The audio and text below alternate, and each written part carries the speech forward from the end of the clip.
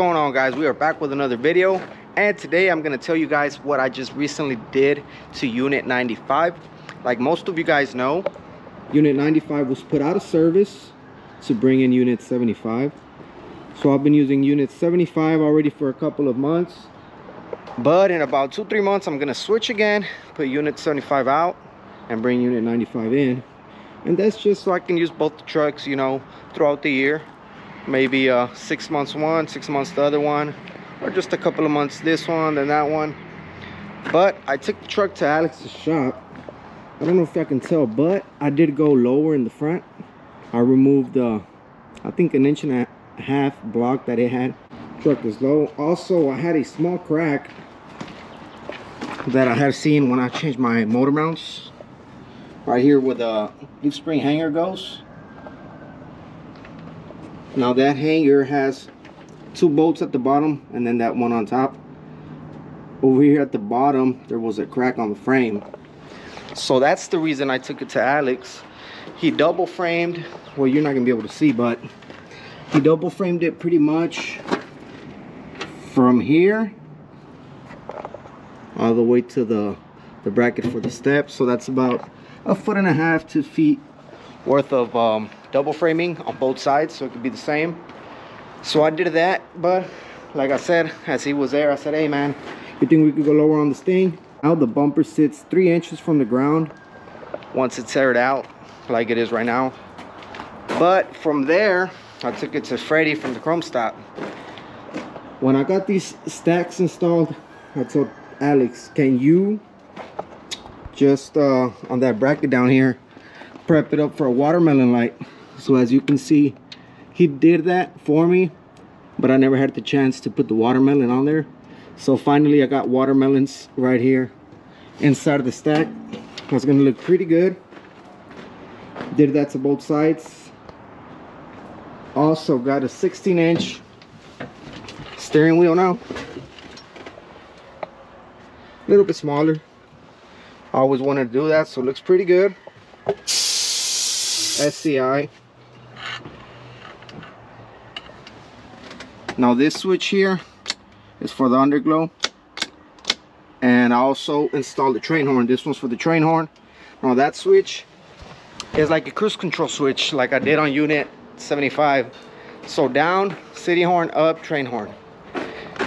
And also, not sure if you remember those brackets I got from Shift products. So there's the watermelon lights on the bumper, the bracket with the 3 watermelons. You can see the watermelon on this side, and we got the train horn back here.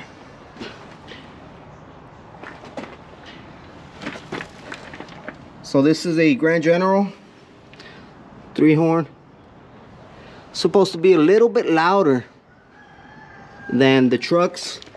I have a trucks on the other truck, a 4 horn, but I'll show you guys right now.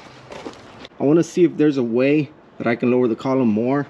If any of you guys know how I can do that, let me know in the comment section below, because I'm trying to drop it a little bit more, maybe 2-3 more inches, so I can get a little more straight. But also, when I have time, I want to unbolt the seat and move it back about 4 or 5 inches so I can have more room. All I need is more leg room. I'm too close to the pedals, and that's really uncomfortable. So I'm going to be doing that soon. But here is the 18-inch steering wheel. Still in pretty good shape, as you can see. A little bit worn out on the sides right here, but this is still a good steering wheel. So I told him, let me have the old box, and I'm gonna go ahead and keep this one.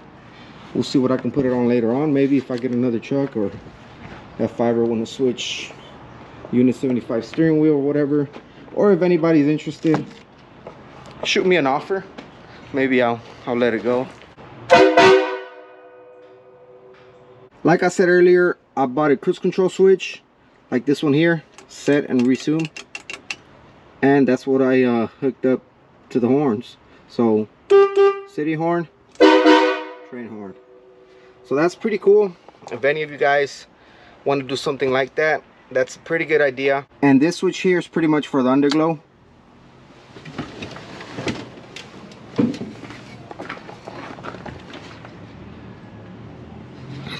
So I was undecided if to go with amber or red, but I decided to go with red since I just have too much red going on the back.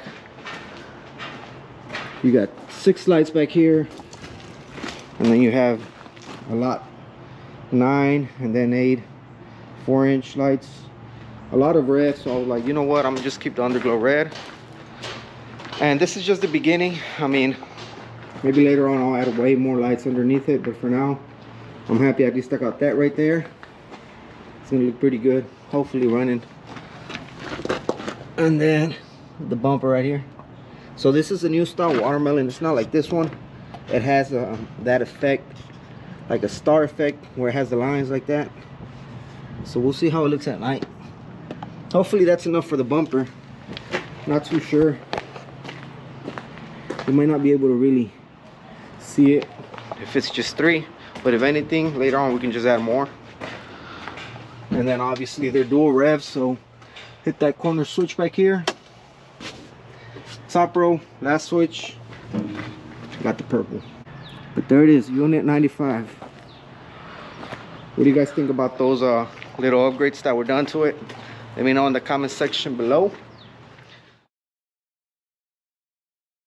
I had told you guys I wanted to move my seat back, so that's what I'm doing right now. Took the battery cover off because I thought there was a nut I had to get from underneath the cab, but it seems like there's some rivets there that you just pretty much have to put the bolt on, so that's pretty cool. One of them broke on me though, the one that goes right here, but everything else is coming out pretty smoothly. I'm taking off the ones in the back right now. Where's my light?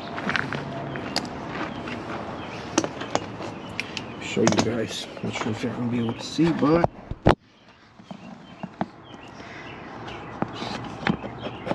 I'm taking off that one in the back right there. This one.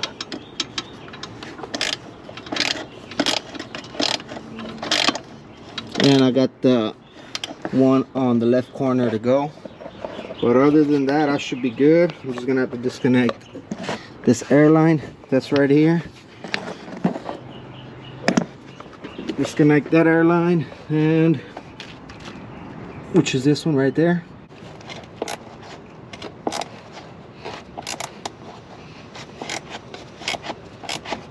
There it is.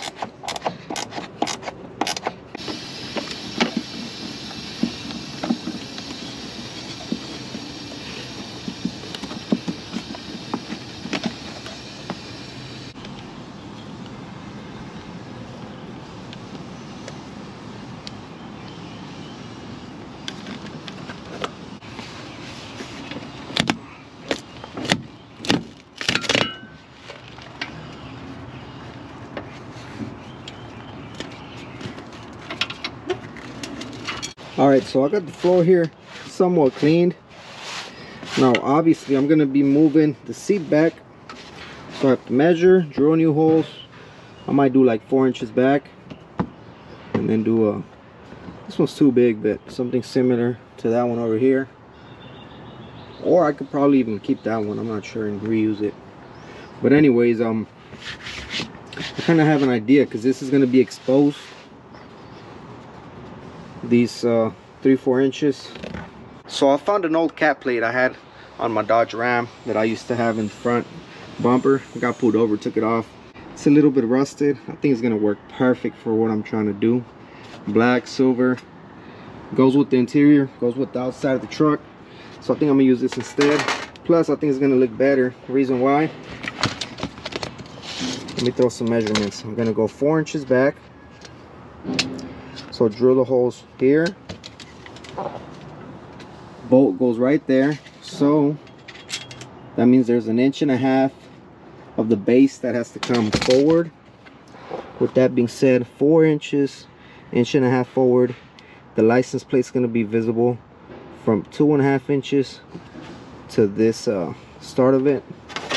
So this one will go here like that. Right here,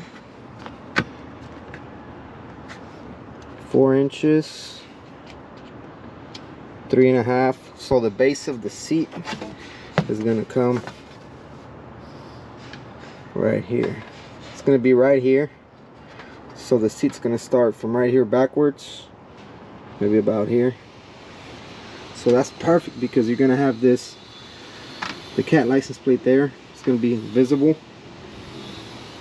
And I'll probably put a bolt, the two bolts back here to kind of hold the license plate from the front, and obviously the other ones are going to be back here. I'm going to hold it from the bottom, but it's going to be visible. I think it's going to look good if I do it that way. So I think that's what I'm going to do. I think it's going to look good. All right, so we got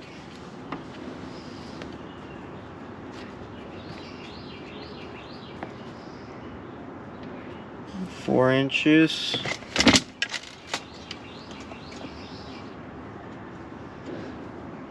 2.5.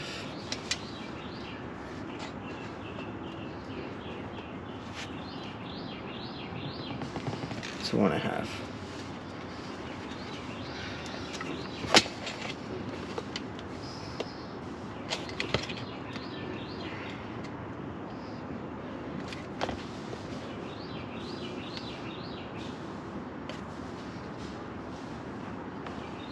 Four inches.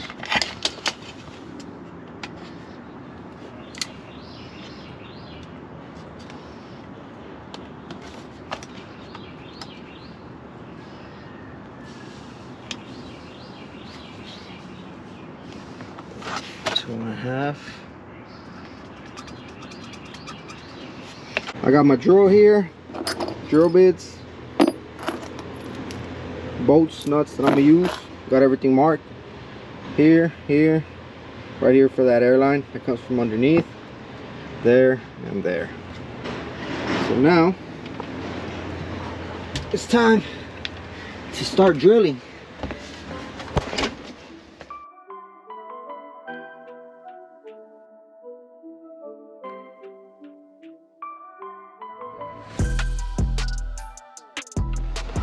Got everything drilled.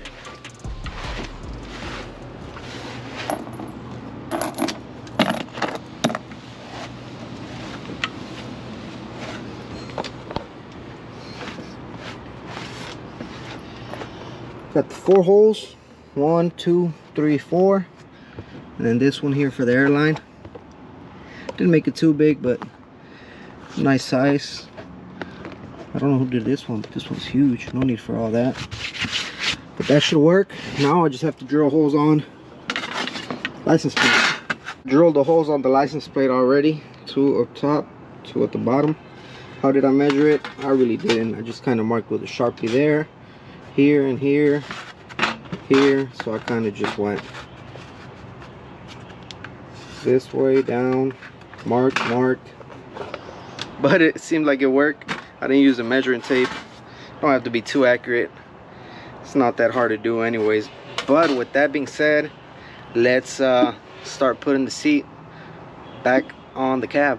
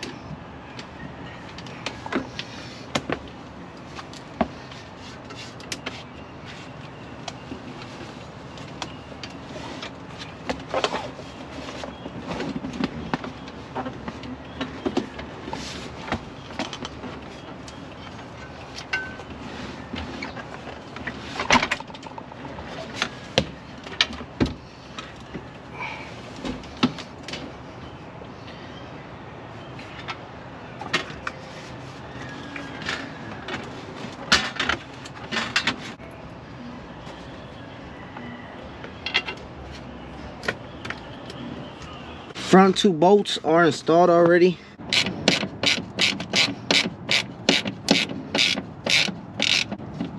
All right, last one to go.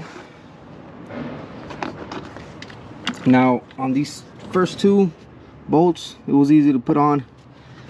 I put high strength thread lock on the bolts. Now the ones on the back, I can't really take those off because of how tight the space is. And by tight I mean there's way more space here. It's lower over there, plus the bolts, they're not that close to the edge, they're more towards inside of the base, so that's what makes it harder.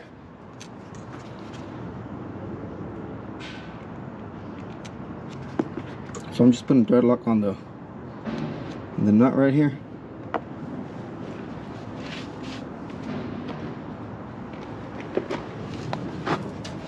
Hooked up all the airlines already. The one under there is good to go. And that's how the seat looks all the way back. As you can see, further back from the passenger side. It looks real good. So I was gonna put one of the old bolts that came out from here, but luckily I looked in my toolbox and I found two exact same ones that I can put there. What I'm gonna do is just spray a little bit of black paint on there.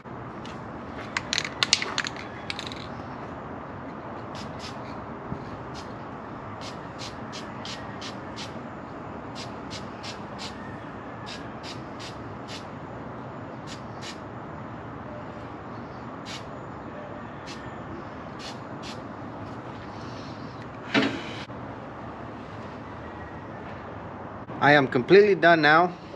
There you have it. Got that seat moved back.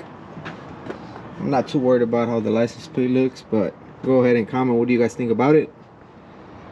I think that's way better than having those holes exposed anyways, but let me know in the comment section below what do you guys think about it. What I'm gonna do real quick, I'm gonna do a time lapse cleaning up all the tools, and then I'm gonna put the camera once I sit on the seat so you guys can see my reaction, because that's what I'm more concerned of, is how comfortable and how back I'm gonna be sitting now. 4 inches, I'm sure it's gonna make a big difference. But let's go ahead and do that time lapse cleaning up the tools.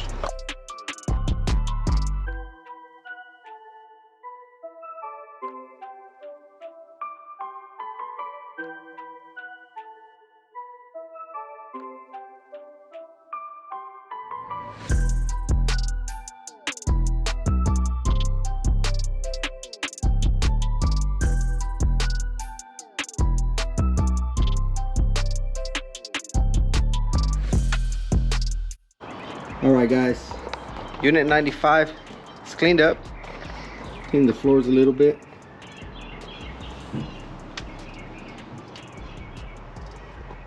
I'm gonna go ahead and do the sleeper, do the bed right after. I'm gonna set the camera on the other side so you guys can see when I sit on there, and we can see how is the leg room on there. Moment of truth. Oh, it's a lot of room now. That's perfect.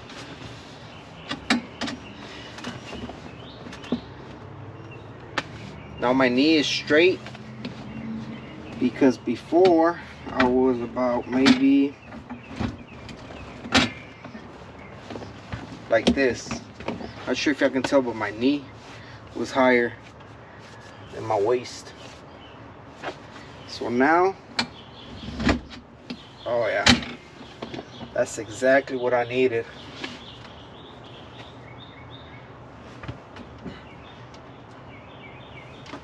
I wonder if I can reach the clutch. Yeah, I'm gonna have to lean forward to get the clutch, but that don't matter. Oh, this is perfect. Now I'm gonna be able to ride more comfortably. And I can still do my shifts.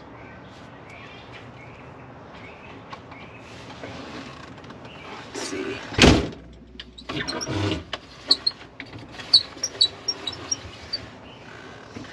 Oh yeah, nobody's gonna be able to look at me. Yeah, you definitely won't see me on the road if I'm leaning back like this.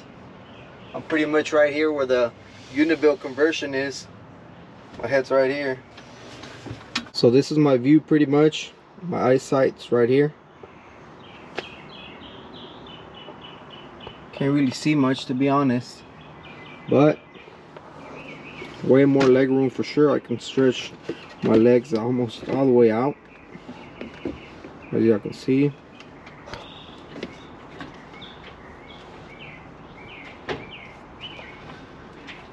What do you guys think about this? I think it came out all right. Let me know in the comment section below, guys, what did you think about this little project? And also let me know if any of you guys know how I can bring this column a little bit more down. On one of the previous videos, I took off that plastic that goes inside the spring, so I already dropped it 2 inches, but I want to go a little bit lower. Not sure if that's possible, because if I'm going to be driving like this, I'm still going to have to kind of reach out here to grab the steering wheel, or I'm gonna just have to drive like this.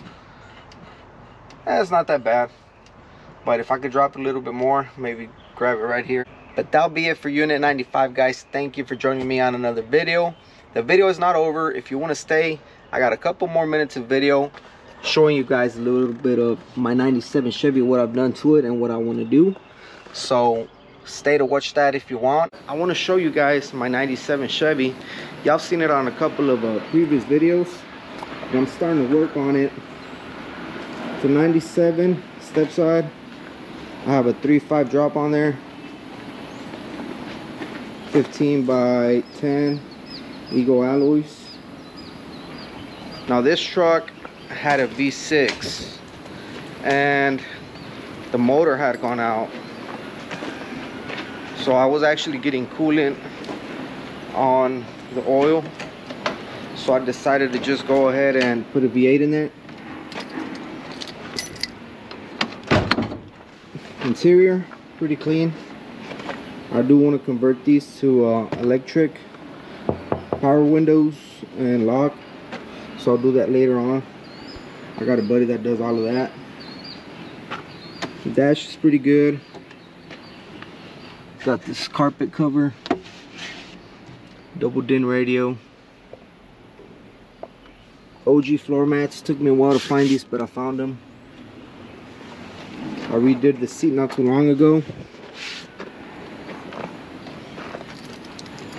2 12s in the back, and I also changed the steering wheel. The other one was very worn out from up here, so this one's in very good condition. But yeah, like I said, I got a V8 from a junkyard, so slapped the V8 in there. I even got the radiator brackets, bought a new radiator for it. I went to the junkyard, I found all these plastics. As you can see here, 5.7 liter. So I was pretty lucky to find this plastic here.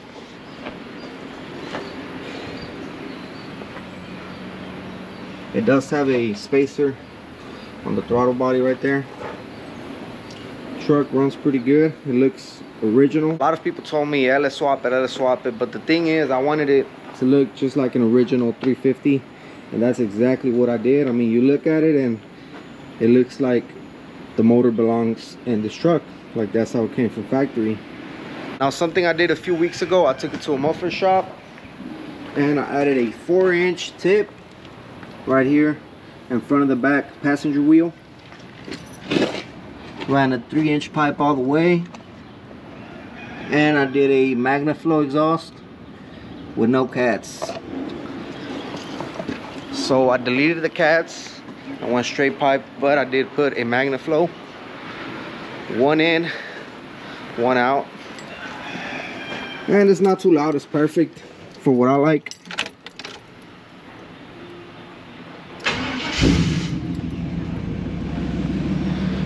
Sounds pretty good, nothing too crazy. I'll post a couple of clips here, revving it so you guys can hear what it sounds like.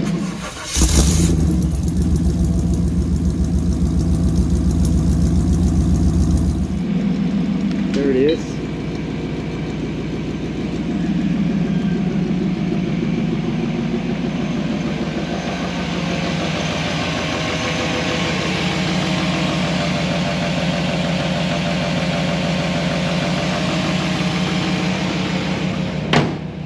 Now the story about this truck, I found this truck on Craigslist, I want to say in 2016 or 2015. I think it was 2016. And the reason why I got this truck is because of the V6. Back in that time, I was delivering pizzas for Papa John's, so I was like, I need something that doesn't waste much gas, but also something cool that I like. So I'm not really a cars guy. I don't really like those 4-cylinder Toyotas, Hondas, this and that. I'm more of a truck person. I've always been a truck person. So I found this truck. I said, man, I'm taking it.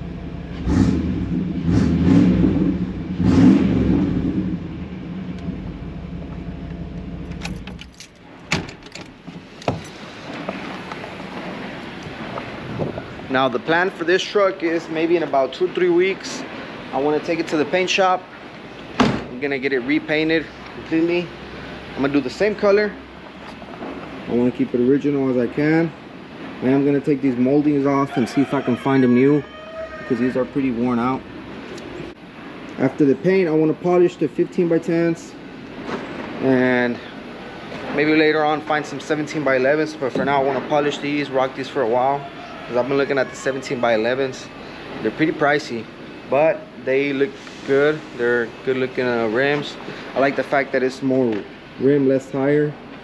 This is old school. It still looks good though, but I want a little more wheels and tires. Told the guy I want to cover up all of these little holes here. Do bed liner on the truck, make it look nice, or paint it. I don't know, what do you guys think? Should I paint the bed inside too, or put some bed liner in there? Let me know what you guys think in the comment section below. What about the exhaust? What do you guys think about the exhaust right there on the side? I think it looks pretty cool. Looks sporty. But yeah, like I said, this is a 3.5 drop, 3 inches in the front, 5 in the back. I already ordered the headlights from Amazon. I should be getting those this week. These are nasty looking, they're yellow. I'm gonna take this deflector off and also buy a cowl hood. I want to put a cowl hood, but I'll take that to the paint shop once it's ready to go. But there it is. That's my 97 Chevy, and that's the story behind it, why I bought it, for how much I bought it.